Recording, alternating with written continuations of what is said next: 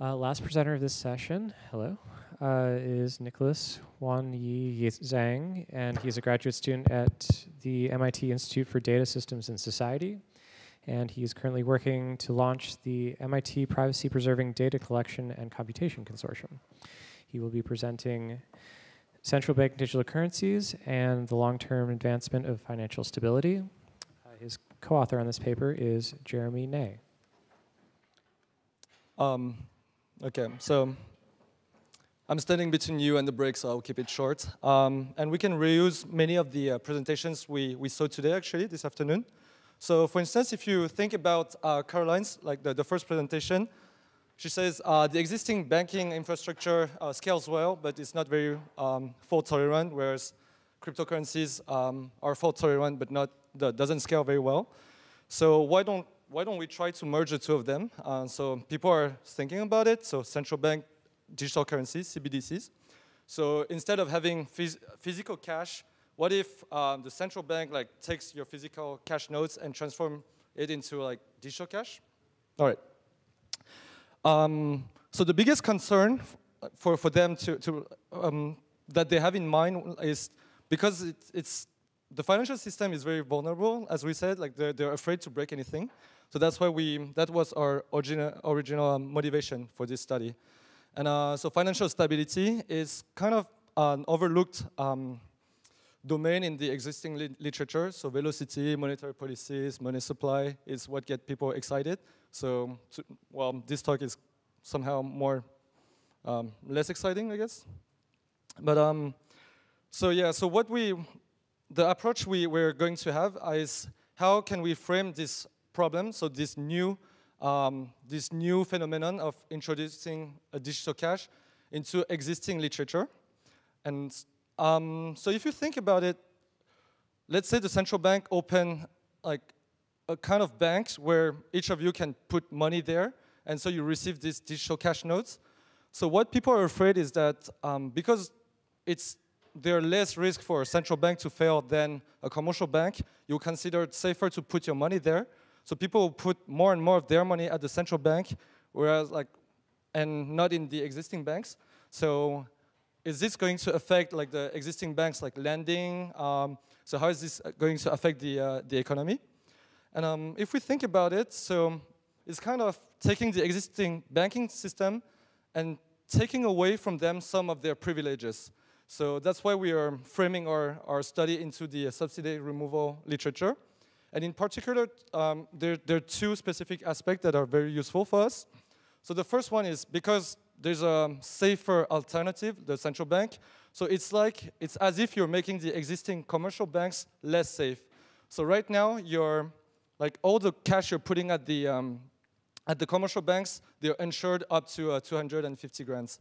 And so if we do a thought experiment and we take out this insurance, that somehow illustrates how this can illustrate how more vulnerable the commercial banks will be. And the second one is that so right now you have checking accounts and saving accounts. You put some money in your checking accounts for your daily meals or your rent, but they don't pay anything to you, whereas the bank makes some money on it. So that's some kind of very easy profits that the banks are making on top of it that we are also taking away. So that's why we are using the subsidy removal framework and using these two on these two specific aspects. And because the central bank digital currencies, they can be designed in very different fashion, but we are fixing one just for their illustrative power. So they're not the most realistic, but they're the best illustrative case. So we're taking the most extreme. So everyone can put as much money as they want at the central bank. And so the guarantee on commercial banks, we can take all of it away just to illustrate to see how things will be. But the lending system remains the same. So it's still the commercial banks who you would go to, who will lend the money for buying a house or cars or financing your studies. And so yeah, so the presentation, we've gone through the framework. We're going to look into some historical case to have a good insight. So all these are in the paper. And what is new is we have a model now, so for predictive power as well. and some data. So these are the things we are trying out today with you guys, and that we might update our paper with. So the historical cases. So now that we have a good definition, so we know what we're looking at, so we can just look at before and after. So let's look into the history of countries like pretty similar to like the one that wants to introduce central bank digital currency, and see are there like in other industries like similar cases. So guarantee removal. These are some papers in the existing literature like talking about like what would happen, and these are some real cases. So for instance, New Zealand, back in the 80s, they were subsidizing a lot their farmers, like kind of like the US until today. So, but then the government ran into a big deficit, so they were like, oh, we need to cut it down. So they cut everything down. And fast forward 30 years, well, the New Zealand agriculture is it's doing pretty well. So if you go to Whole Foods or like Trader Joe's, you want to buy kiwis or fruits, like a lot of them come from New Zealand. And yeah, so in the paper we go into more details, but if you look at it, so initially a lot of their companies suffered some losses, but they reorganized, and especially like the small, the medium firms really like adopted many innovative behaviors that paid out pretty well. So that is some like a first insight. And a second one is, for instance, closer to the US, the student loan market here. And what was interesting is that before 2010, every student loan was guaranteed by the government. So all the banks were in the business, and they didn't really look at the profiles. They were just trying to issue like at most student loan possible, and then like making money on top of it. But then after the guarantee subsidies have been removed, so all the biggest banks except Wells Fargo exited the market because they thought it was not like if you need to hire analysts to do extra work to analyze the student profiles, then it won't be as profitable. But what is interesting is that even though like this competitive like market like landscape changed, like the number of student loan issued has steadily increased. So we have a graph like later in the annex, and it's really linear, so no effect at all. And even more interesting, so the fact that there are more specialized lenders, so community banks, like entering into this market has, we are arguing our paper that has improved somehow like the metrics. So for instance, like the number of defaults on their portfolios. So the intuition is that you would think that, oh, since it was guaranteed, so people couldn't, like when they defaulted, the government would step in. After they removed the guarantee, like there should be more defaults, so the bank's profit like should decrease somehow. But that's not the case because, well, there are several arguments we discussed in our paper, which is maybe they're looking better at the student profiles. So Navian, which is Sallie Mae, privatized. They got more aggressive and also perceiving and pushing people above the edge. So there are good things and bad things happening there, but this doesn't lead to a big credit crunch that was feared by, like for instance, people when they say, oh, if we introduce CBDC, is it going to affect the lending cycle? And so the second type of removal, like the checking account. So like a first way to illustrate this is like if you look at the Chinese like payment apps. So for instance, I'm paying Sam, and I'm using my WeChat account.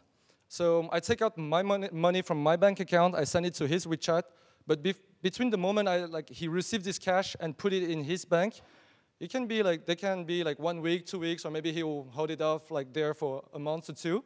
So it's pretty easy for WeChat to take this money on which it's not paying any interest and putting it into some banks or some more risky businesses. So they were able to make up to 4%, which is kind of a high number, and make some risk-free benefit on top of it.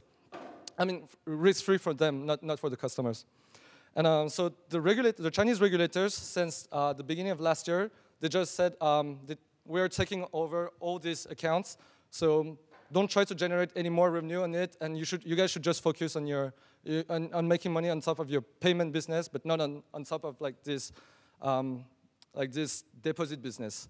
So it was a really strong move, and So people have looked at how how this payment business like Alipay, Tencent, how they were affected, and well, 1 year from there, like they're still doing pretty well.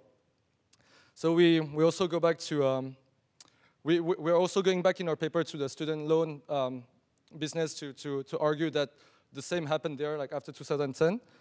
But yeah, I will discuss it if we have more time. But what is really interesting for us today is to now, so we have some insights from historical cases, but how can people try to, before they issue the new policies, how can they have some predictive tools?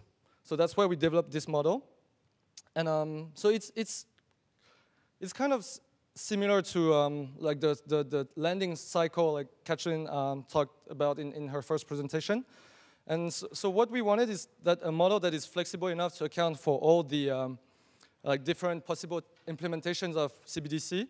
And the biggest variable for us there was, for instance, how is this digital cash going to be handled? Who is going to handle this payment system?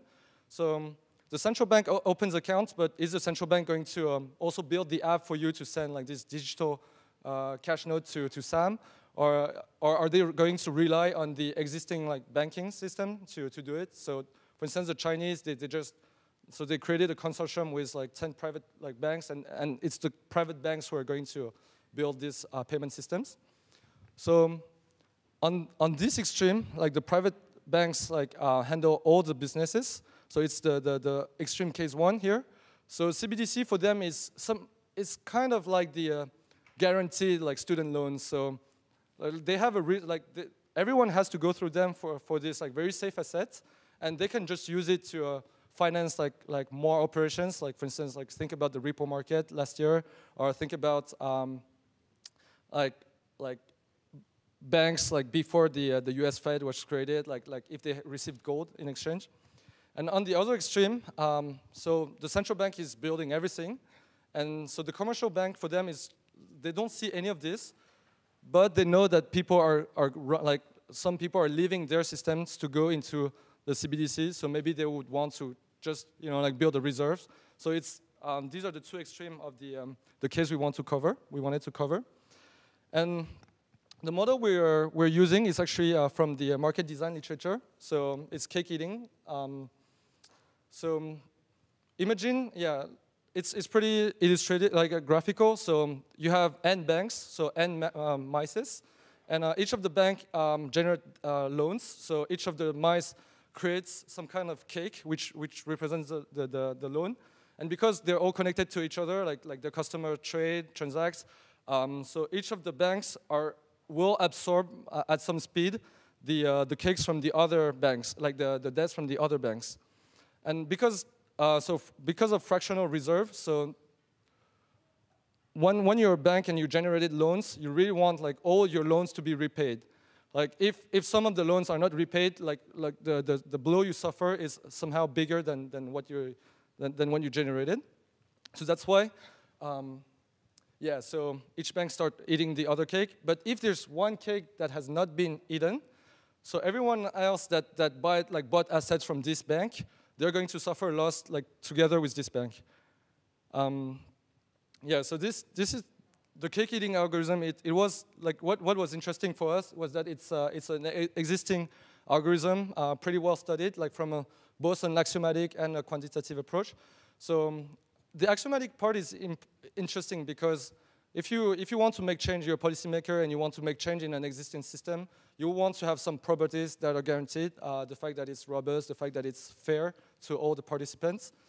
And the fact that it's quantitative is also interesting because you kind of want to know how much you want to change all the parameters in the model. And so now that we have like a very simple setting, so what is it illustrating? So the safety concern are really are integrated in the model. So for instance, if there's one bank that is perceived as safer than the other, then everyone would first go to take his loan, because and then it's so that you have auto-realizing prophecy, because if everyone goes there, it makes it even more it makes it perceived as safer, so everyone goes there, so it's effectively safer. And on the other hand, if one bank starts to give like bad news and everyone is taking money out of it, so you have the typical bank run. And then depending on the initial setting, for instance, in some countries you have like 2 big banks. In like this country you have like 5 big banks. In another one you have 1 big bank. So like this really affect like the game that is going to be played out of this initial setting. And so you can fit that, like if you're an Irish regulator, then or Icelandic one, like you can just take this model and fit like, oh, how many mices you have and what's the size of the cake that like they're issuing. So you can fit them to your like jurisdiction. And once you have fitted your model to this, like the only 2 parameters that are changing after you introduce CBDC is the endowments, so how much like banks have in reserve. So if they're handling the payment system, then they receive all the CBDC. So it's like you're giving them a boost, like so they have more reserves. So that might affect like how they want to like they can issue bigger cakes, for instance. And if you're not giving them control of this payment system, then like so their relative weight in the economy will shrink. So the speed at which they're absorbing like the other loans are going to decrease. So that's the omega. So these are the 2 parameters like in the 2 extreme cases. And in real life, it's probably going to be a mix of the 2 of them. So now that you have the model, you have like a fit to your national economy, you can play around with it and see, oh, like how much should I, like if I want to preserve the stability of the lending, or how much should I tweak with like E and omega so that it doesn't disrupt too much the market? So that for us is the main motivation of developing such a model. And yeah, so just to conclude, I won't go into it, but actually currently there's a real case, like real life example. So it's not even an experiment because people built like an actual business out of it. So Beam, which is a company based in the Bay Area, they develop a mobile banking apps, kind of like Marcus, and they gamified it so that, for instance, if you log in every day, you get a reward, which is a coin. And when you use the coin, you can boost your interest rate. So that for us was really interesting because it's the first time you had such a big like scale experiment with like interest rates. So first you can measure how people are reacting, like how are they like sensitive to safety or reward.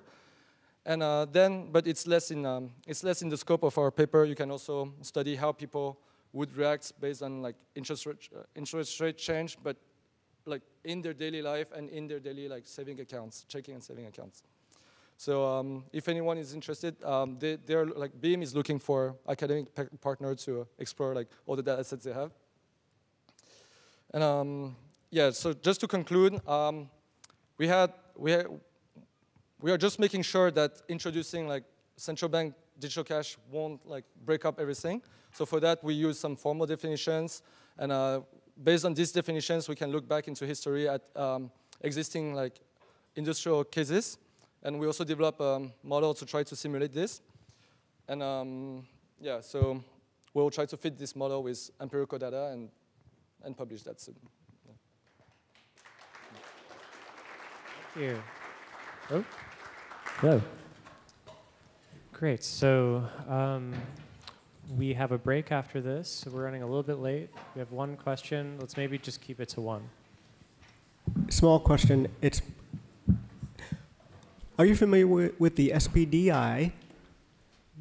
The SPDI, it's the Wyoming SPDI banking charter, which allows for or mandates that SPDI banks do not have FDIC, and they have to have 100% or more than that collateralization. So no, I was not aware of it, but maybe, yeah, we can talk about it like after, yeah. But maybe my co-author Jeremy, who was at the New York Fed, is aware. So.